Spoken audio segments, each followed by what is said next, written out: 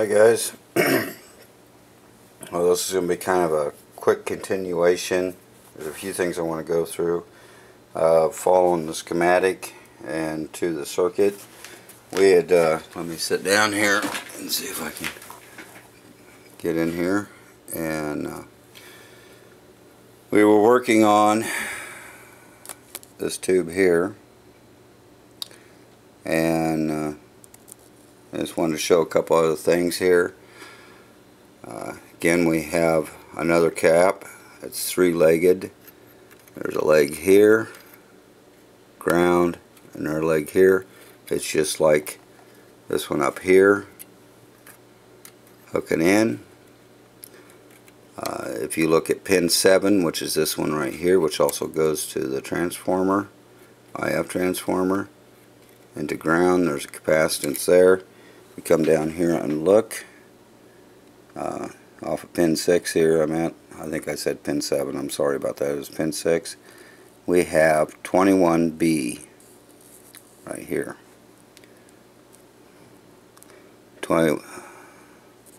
C21B. C21A is over here, hooks to this one. A2, this IF transformer, and that's this connection right here.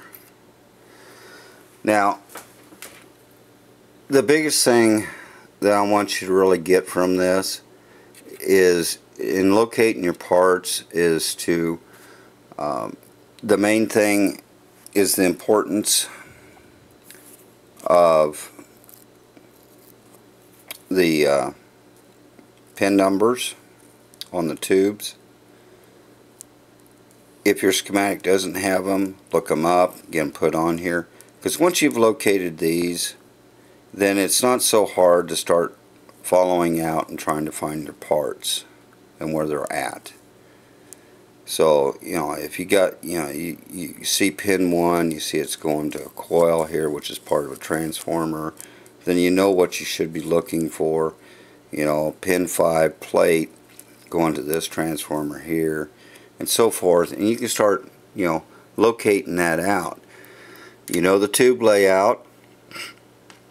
You should either get that from the schematic or a tube chart that's on the radio or TV or something that you know which tubes are which and where they're at. You got the tube pin numbers. From that point you can actually trace things out and start finding stuff. Now, the one point which I made once before, again I want to reiterate it, and we'll flip this around, is the fact that sometimes things are not always what appears on the schematic. Here's the video amp right here, and this is a contrast control which connects to pin 7, as well as a 1.2 meg resistor that connects up to pin 1, and then there's a resistor and capacitor that also connects to pin 1.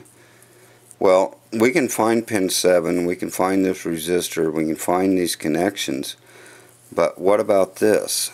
Now, it appears to be right here by the tube. In reality, it's at the front of the chassis.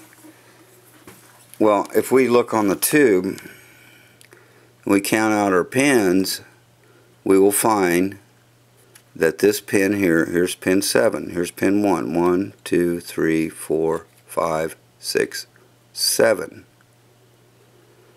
Alright, it's kind of hard to see, but there's a 1.2 meg here hooking to pin 1 to pin 7, and then there's that capacitor and the resistor that hooks to pin 1.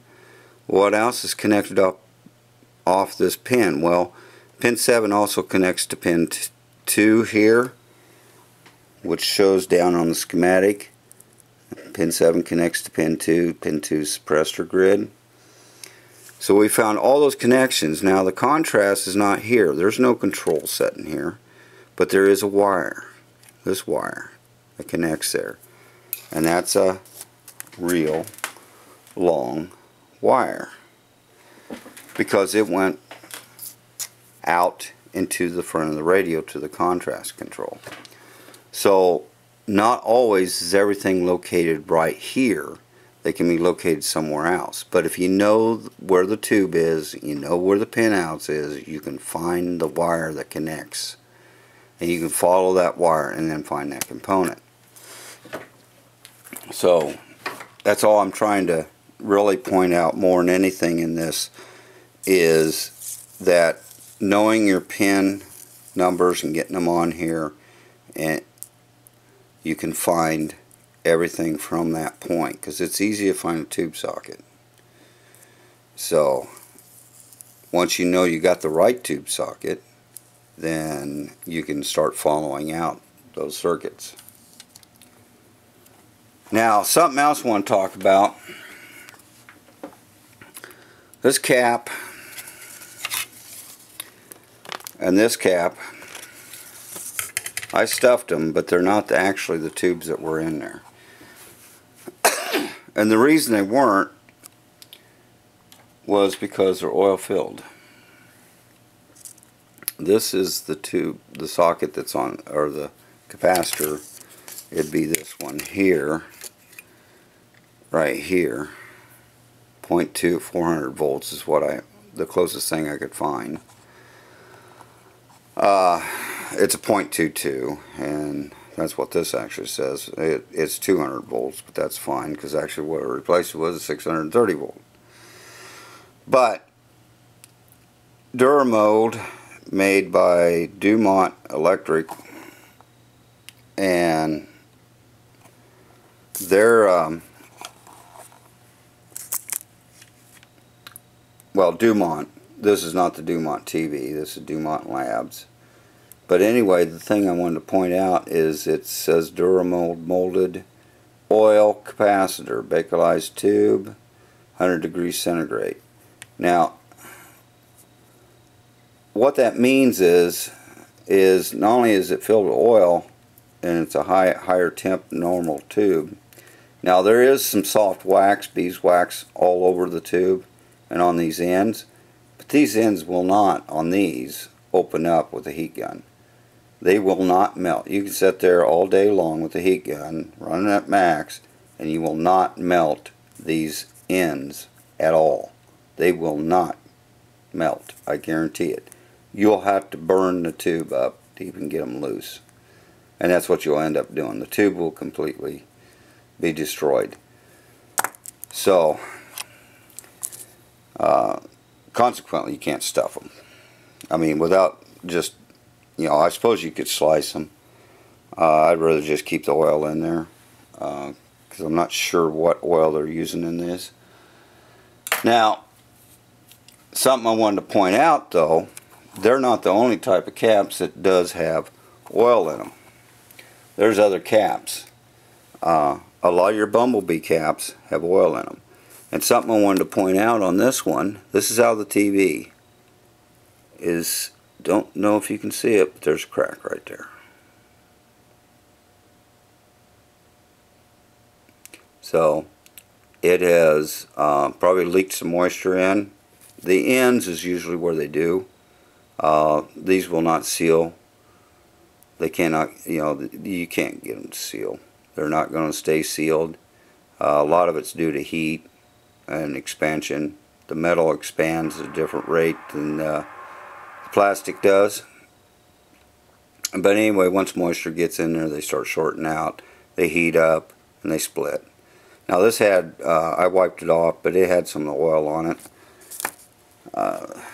One way you can tell for sure if it has actual liquid oil in them is they'll have a dab or area here where they solder the wire in, and some dab of solder right there. That tube is actually kind of open. It has an opening inside here, and that's how they fill the rest, what's remaining of oil that they can fill in here. The paper's already impregnated with oil, and then they'll fill the rest of it in to fill up the void through this, and then they solder this in. Now some molded ones, this is a molded one that isn't oil. As you can see, there is no real solder on them at all. This is a new old stock One thing I wanted to point out on new old stock, see how long the leads are? Okay, this cap's no good. Here is a sprig. The biggest thing I wanted to show you is how dirty it is. This is not wax, this is oil that has leaked out of this cap.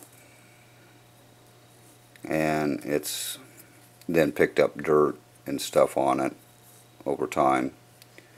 That's what they'll look like.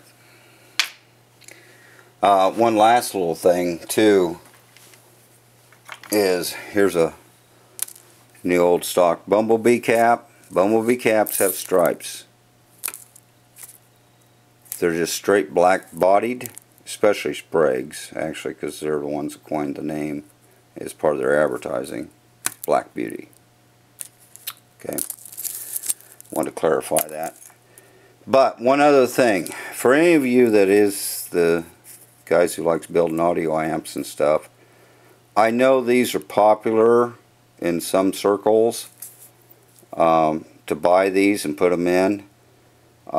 These fail just as fast as these do, if not faster. And the big thing is, again, is because they leak past the ends here. They get moisture in there, and then they short, and then they're no good. They start leaking on you. They may eventually just crack open like this. I know these are being sold like crazy on eBay. And the funny thing is, and the reason why I wanted to show you a new old stock cap, is I've seen them on here looking like this on eBay, and they'll say, you know, leads about this short or even shorter. They'll say it's new old stock. You know, they've cleaned them up, shined them up, made them look like, you know, cleaned the wires up on them and stuff, and go, it's new old stock. Yet the leads are real short, and I know right off the bat that's not new old stock. That's a used capacitor that's been cut out. New old stock had real long leads on them when they're new. So, because they didn't know, you know, the companies that made these knew that there could be some points that real long distance they had to cover. So, even if they are new old stock, they're going to fail. They probably already on the shelf or in the box are already leaked in, because like I say, these do not seal around them leads. Do not use them. If you use one, say as a coupling capacitor into your output tubes, it starts leaking, you're going to get a positive voltage on that grid. That's going to draw more current. That tube's going to start wanting a red plate on you. It's going to destroy the tube if you keep pushing it. And some of those audio output tubes, you know as well as I do, are quite expensive. So put new modern caps in there. It'll save you a lot of headache and a lot of money down the road. If you want something like this, you can make these. You can either mold them up and make them out of like epoxy or whatever, and then paint it black and paint your stripes on for your size. You can get you some tube. You can use plastic tubing, cardboard tubing, whatever. You know, plastic would probably be best, and then put epoxy in the ends with a brand new cap inside, and then paint it black and paint your stripes on there for your size. You know, whatever you want to do. When you're done, it's going to look like the same thing. So you got the looks, yet it's got a new style cap in it that's not going to fail. It's going to last a good many years. So again, they fail, but also there are a lot of these that are oil. And just to let you know, now not all the cardboard tubes are filled with oil. Cannot be opened. That was just that particular brand that put I don't know, it's some sort of really hard, almost like a Bakelite or something like that, but it's highly hard temperature. Take a lot of temperature to melt it, if it ever melts. Long before it ever melts, you're going to destroy the tube. But there were other brands that use just regular ends in them that you see in the regular tubes. But the thing I want to also state is if you open up a radio or a TV and you find, you know, a paper cap that's liquid, you know, it's sticky and it's liquidly, but it's cold. Maybe it hasn't even been on. You know, you just bought the darn thing. It hasn't been on. The previous owner never turned it on. If the wax gets hot, say the cap's leaky and it's getting hot and the wax gets hot, once it cools down, it's going to cool right back down and it's going to be just like it was before, other than it's going to show, you know, some spot where it ran to. But if it's still wet and it's cold, that's oil. It's oil that's inside these. That's leaking out. So, anyway, a little talk about both things. Again, remember, tube numbers are vitally important to you. It's easy to find the tube socket, obviously, in any chassis. And it's easy to find either from the tube chart, from the schematic, or from something that you'll know that, you know, this is V1, this is V2, or whatever, however they number them, or, you know, this is the converter tube, or you know, detector tube, IF tube, whatever. But so you know which tube it is, you got the tube numbers on your schematic, and from that you can trace out all your different components. You can find those components by just simply tracing. And again, if they're far away, trace the wire that hooks from there. There's going to be a wire hooked to it, just like on this contrast control, and you can trace that back. So I hope this was informative as well with the capacitors and as well as this. I didn't want to, you know, I wanted to be thorough on this, but I might do a little more about this, you know, at least especially with the long leads and stuff that does have long leads and it's short on here, looking short on the schematic. This is only partial schematic. I might do something on that, but otherwise that's about all I have for you for today. And so I want to thank you for watching, and thanks to my new subscribers. If you haven't already subscribed, please subscribe. There's more videos like this. I do videos on different things, on radios and TVs. And I guess I'll see you in the next video. Hopefully in the next video we'll be able to get this guy back in place, get him back bolted in, get the tuner bolted back in. We'll start replacement of, I already started checking some of them. There's quite a few way out of tolerance resistors, and of course caps and stuff, and we'll start working on the main chassis. So until next time, thanks for watching. You guys have a good day, and I'll see you on the next video.